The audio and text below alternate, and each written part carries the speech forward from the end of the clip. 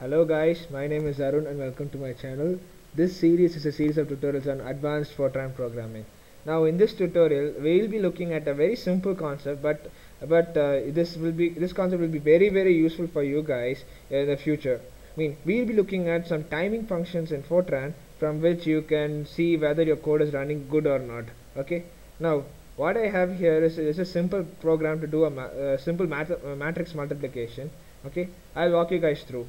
What I have here is, I don't want this p, I don't need this p here, but anyway, what you have here is I have a parameter n whose value is 1000. I have three iterative variables ijk, and three matrices n by n matrices, namely a, b, and c. Okay, and what I have here is that I have three variables t1, t2, and ep. Now, using the inbuilt allocation mechanisms, I set the matrix A to be 1 and B to be 0, but in the every I comma I index, using this do loop, I set the value to be 1. So what you guys will get is that this B matrix will be nothing but your identity matrix. Thereby, if you multiply A and B, you will get A back itself, and I set C to be 0. And now the timing operation will come here. See, there is this system intrinsic subroutine in Fortran called as CPU underscore time. Now what it will do is it will calculate the current time. It will measure the current time when this function is called, and allocates that value in seconds to the value t1, to the variable t1. Okay, and what I have here is a nested loop for doing a matrix multiplication. Nested loop for doing a matrix multiplication, and it doesn't matter if I were to, this is I, j, and this should be k, but anyway, it's a nested do loop for doing matrix multiplication. It's over here. I said this doing matrix multiplication by loops, whereas what I do here, I call the same CPU underscore time function and set the value t2 over here. So what this will do is that at this point, when the compiler comes to this point, it will measure the system time. Okay, and then when it comes to this point, it will measure the system time. These two times will be different. And now what EP does is that it will store the difference between the times. Obviously t2 will be greater than t1, so t2 minus t1 will be the time in seconds taken for the program to run this part of the code. Okay, now that being said, EP will store over here. And if your matrix C is small, you can use this statement over, and you can uncomment this statement to print it, and print the matrix to see how the result turns out to be. And then I write this print statement over here saying that the time for multiplication of the loop in seconds is EP. Okay, next what I do is that I just repeat the same process on the top. Okay, and this time, to give a comparison, what I'm doing is that I'm doing the same matrix multiplication. Okay, with the matmul function. Nothing more, nothing less. Now if I were to do that, I'm doing the same, using the same variables on top and bottom to get the same subroutines, CPU underscore time on the top and the bottom, to get the same to do the same operation similar to that. Okay, and I get the difference in times similarly, Now in this line I'm printing the values. Okay, now what I did is that now if you were to compile, build and execute this, we will get the difference in times.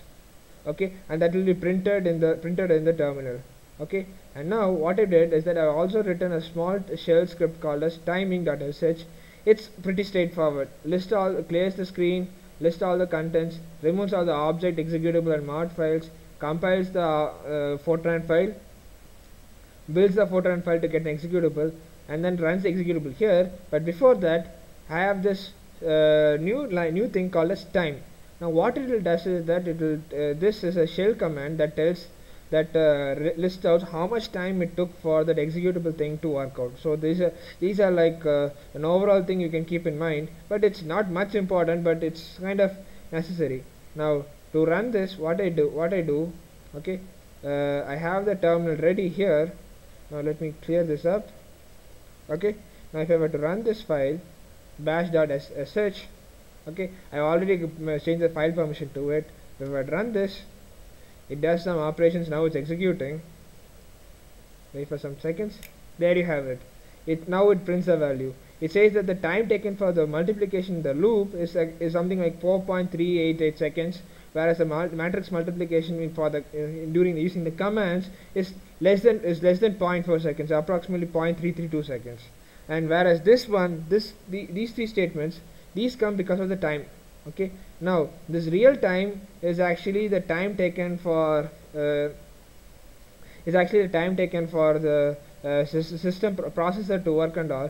User time, I think user time it takes other processes also into consideration. There are slight differences in it, and system time takes how much time it took for swapping memory, doing some simple process regarding file input output and all. Okay, if you guys check on the internet, this will be you can get the answer, but this is not so important. Okay. This will just give a time. Suppose if you were to ask input the values of each and every entry in the matrix, then the user time will increase, and the real time will only take the computation time and all and stuff. Now if you guys notice the reason why I told is that in this function, in this program over here, in this program over here, we do the same matrix multiplication using a do loop, whereas we do the same matrix multiplication using the intrinsic function. If you guys notice, this loop is slower, several times slower when compared to the function. And if you were to give a even bigger value, say 10,000, sorry, 10,000 will be too much, it will take too much time. I just keep it 2,000. Even this is too much. If I were to run this will take even longer time. Watch. Okay, you have to wait. So it will take about 15 seconds or 20 seconds or something of that sort. Because the matrix is big, so it'll do that job. It will take some time. And okay, I think 2000 is a little too much. I should have incremented it slowly. This will take like 8 times the time, so even then it should work sometime around now. I think a few more seconds and this multiplication will be done. Okay, now you are testing my patience.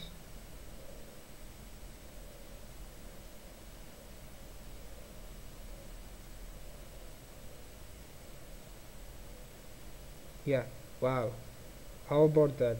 This entire matrix multiplication took like 62 seconds approximately. But surprisingly, the internal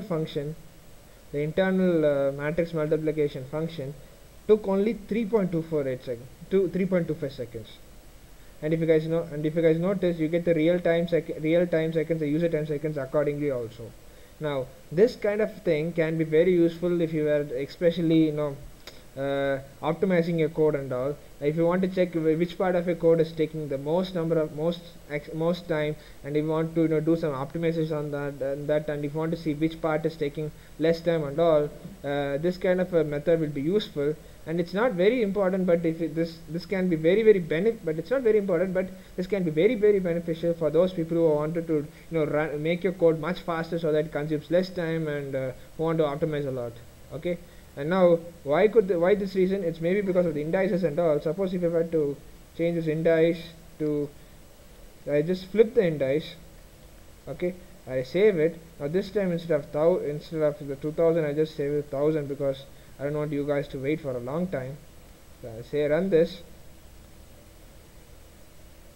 I think this will also take some time, but okay. Even when changed, it's like little slow. It's 3 seconds and 0.34 over here. Let me just change this to I assume this to be some kind of an algorithm, and that's it. And now run this again. Remember 3.37 and 0.34. And now if you run this, this will take some more time Yeah, and you get this to be 4.4. Reason is because Fortran is column contiguous, and when we're doing this, we are actually jumping from different rows. We're like striding from rows across rows, so it's taking much time over here. But when you do some column contiguous options, it will be a little faster. Okay, That's all I have for you guys in this tutorial. This is very simple, but this is a very effective topic for you guys. Thank you guys for watching, and I'll see you guys next tutorial with another different application. Bye.